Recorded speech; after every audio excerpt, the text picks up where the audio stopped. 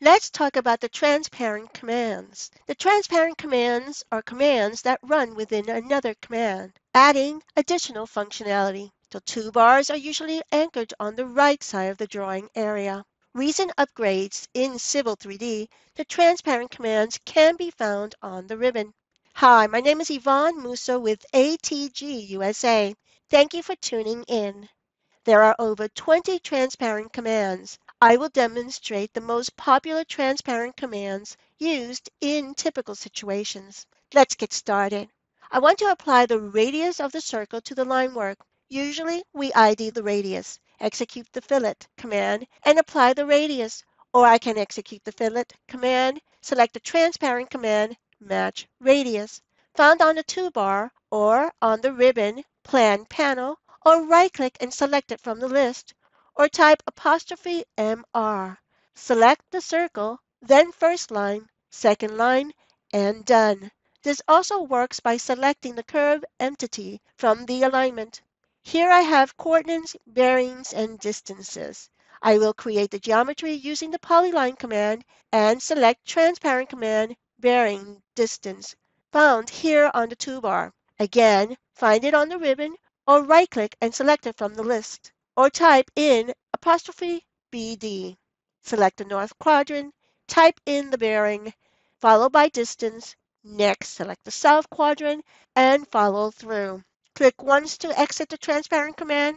Still in the polyline command, select the transparent command, northing, easting, or type ''NE, enter, type in the coordinates.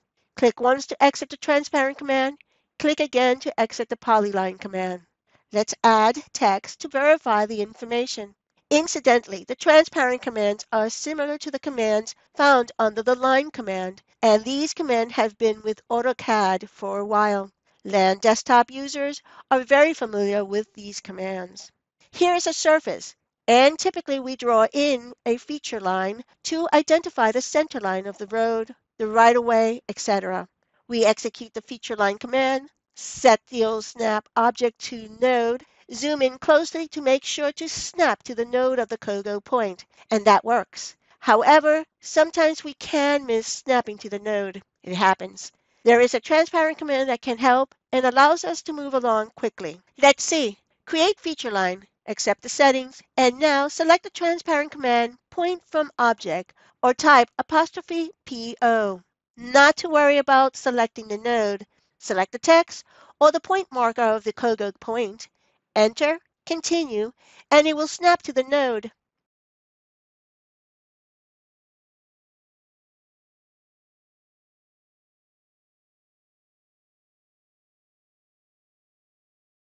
Done and quickly. Click once to exit the transparent command. Click again to exit the feature line command. Here we have a typical workspace scenario. Let's lay out the proposed profile using transparent commands.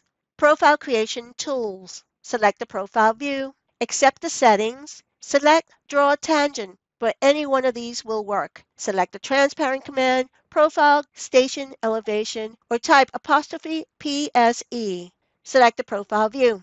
Prompt for the station, type 20000, and the elevation, type 112.0. All selected graphically. Enter, hit escape. Still in the draw tangent command, select another transparent command, profile grade station, or type in ''PGS, and it will set a grade to a station. Type in 0.2% to station 20521. Enter, hit escape. Back in the draw tangent command, select another transparent command, profile grade length, or type in ''PGL. This will set a grade at a length. Type in negative 0.2% and length 180. Enter. Back in the draw tangent command. You get the idea, right? Enter and close out of the dialog box. Nice.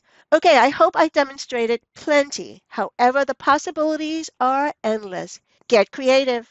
Now it's your turn. Explore and see what works for you. Thank you from all of us at ATG USA.